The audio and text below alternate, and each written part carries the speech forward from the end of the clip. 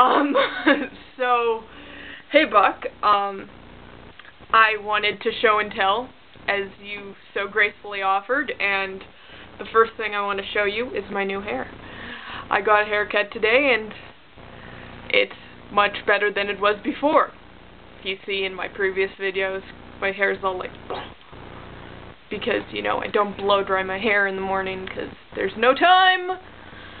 And so, yeah, my hair is nice. I went to a professional hairdresser, because usually my mom takes me to, you know, some crappy hairdresser who's never been to design school and doesn't know how to do hair. So, yeah, that's my first show and tell. Show and tell 1.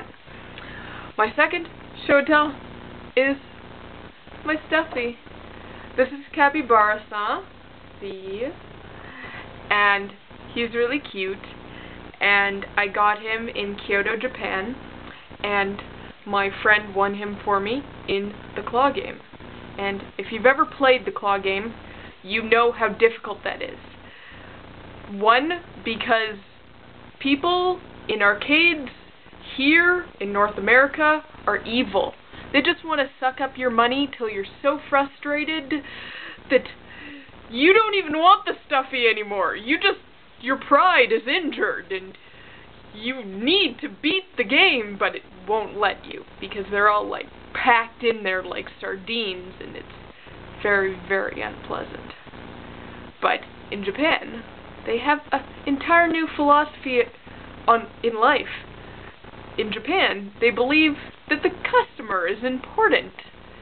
So where I got this stuffy was an actual arcade that's dedicated solely to the claw game, and the attendants at the arcade, they'll actually like open up the machine and get the stuffy and place it in a place that's easier to get, because, you know, they figure if you're going to pay 20 bucks on this game and it's going to drive you insane, you may as well actually get a reward at the end, just so that you don't rip out your hair and cry like you do in North America.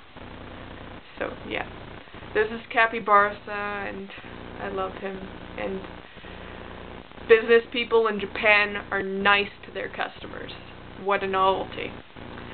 So, my third show and tell object for today is my violin, because I love it. And my violin is from 1869. I don't know if I can actually show that on camera, but in the little F-hole here, it says 1869. And, yeah, so. And, I've been playing the violin for about 13, 14 years, and, I love it. And the story that my mom tells me every once in a while of how I actually got interested in the violin was I was at a concert and I saw the Cape Breton fiddler, Natalie McMaster, playing and singing and dancing, and she was a triple threat all at once, and I was just so inspired that I was like, I want to be just like that, singing and dancing and playing. And I can only really play, I can't really sing and dance, but that's a minor discrepancy, so I'll play a song for you, since, you know, show what my hard work is for.